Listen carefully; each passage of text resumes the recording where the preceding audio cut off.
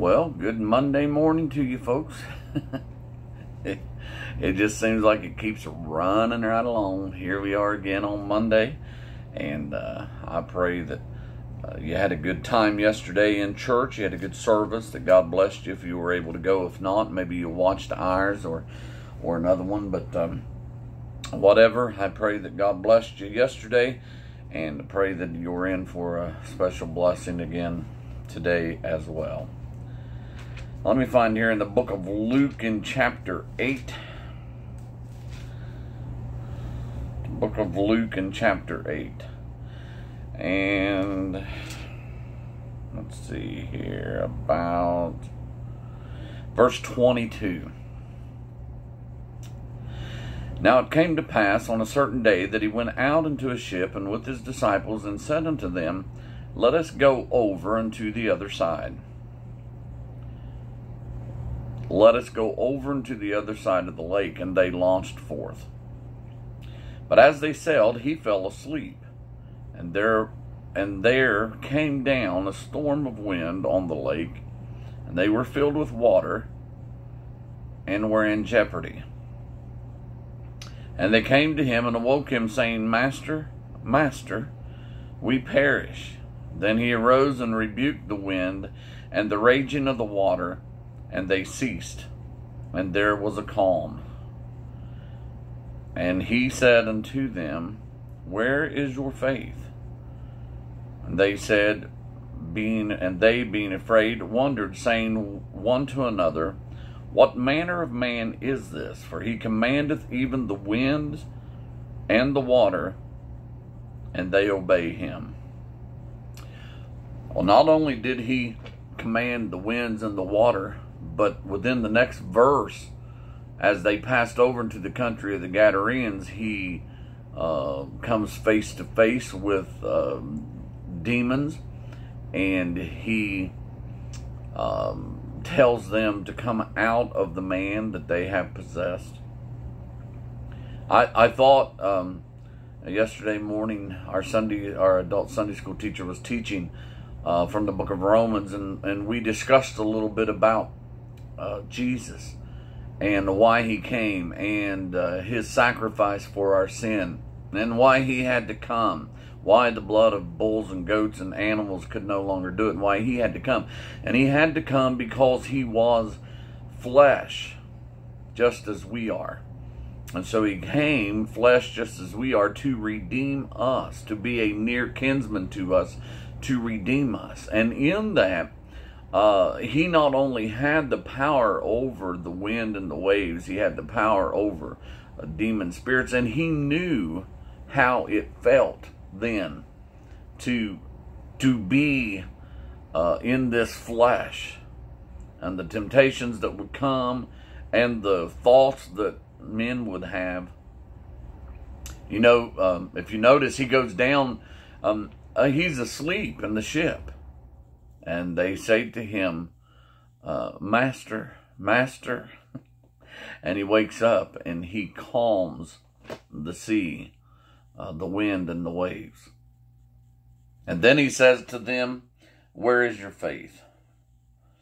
I don't know that it was a chastisement, but I think maybe he was just asking them, Where is your faith? If you say you have faith in me, and to put your faith in him, if you say you have faith in Jesus Christ today, and every time something comes up, small or big, in your life, you're hysterically thinking, I don't know what I'm going to do about this, then maybe you need to ask God to increase your faith.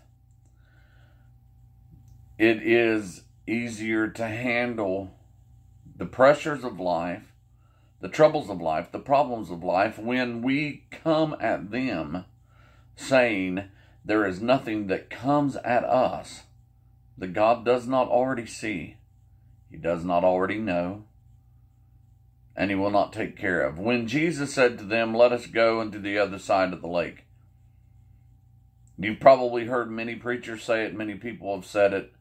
He didn't say, Let us go out into a third of it. He didn't say, let us go out into the middle of the lake and the storm's going to come and we're all going to drown. He said, let us go into the other side of the lake. And he wasn't worried about it. He fell asleep. But the trouble came, and they were concerned about it.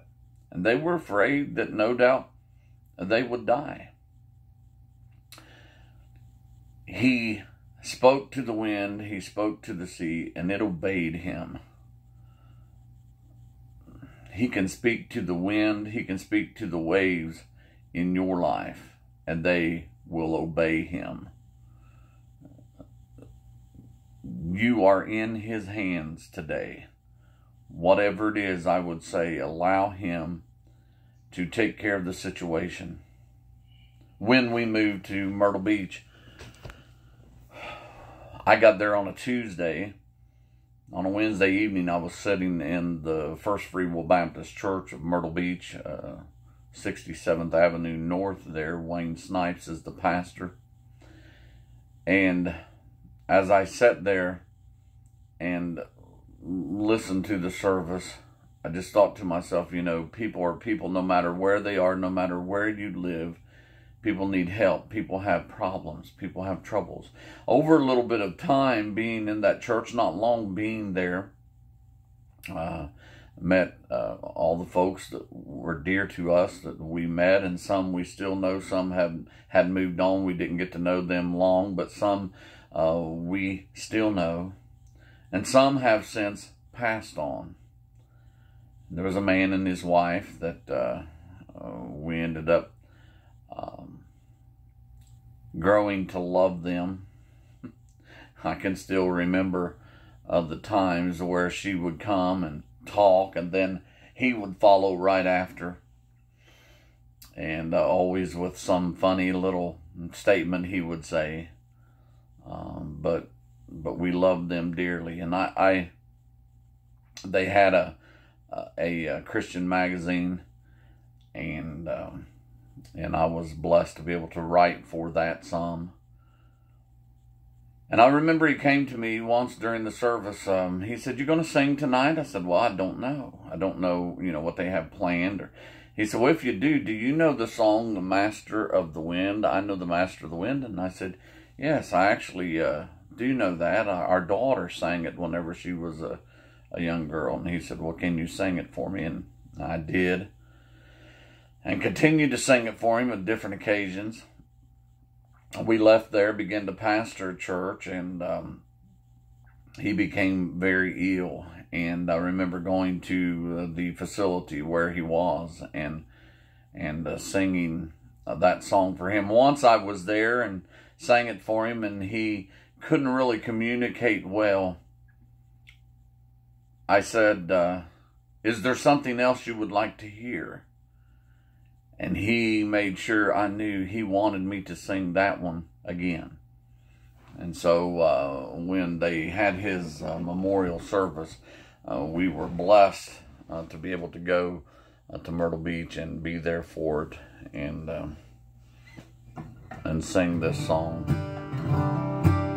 The Lord knows what we're going through. He knows what we need, and he will take care of us, no doubt.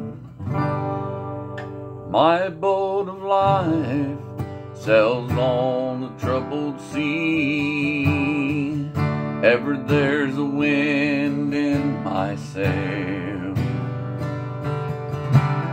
I have a friend who watches over me when the breeze turns into a gale.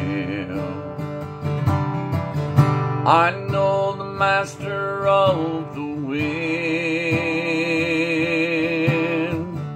I know the maker of the rain. He can calm the storm, make the sun rise again. I know the master of the wind. Sometimes I soar like an eagle to the sky. Among the peaks my soul can be found. but an unexpected storm may drive me from the high. It may bring me low, but it cannot bring me down.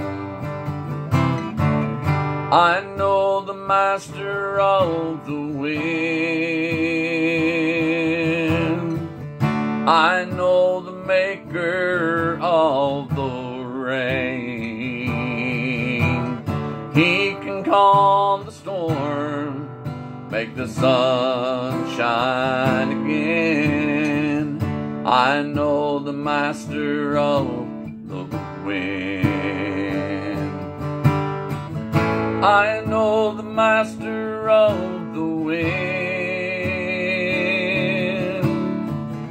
I know the maker of the rain.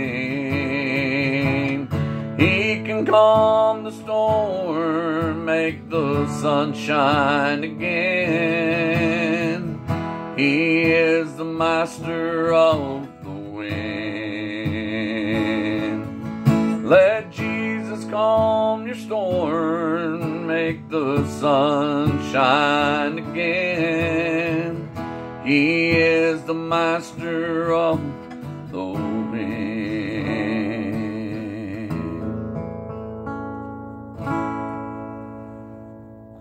I sing that today in memory and in honor of David Goins and Joya Goins. Lord, I thank you for the opportunity to speak your word today, to look into your word. God, I pray that you would bless us to continue in the faith, to continue with faith. And God, I pray that you would grant us great faith, that we would put our hope and our confidence in the master of the storm, not just to say it, but to believe it today. In Jesus' name, amen.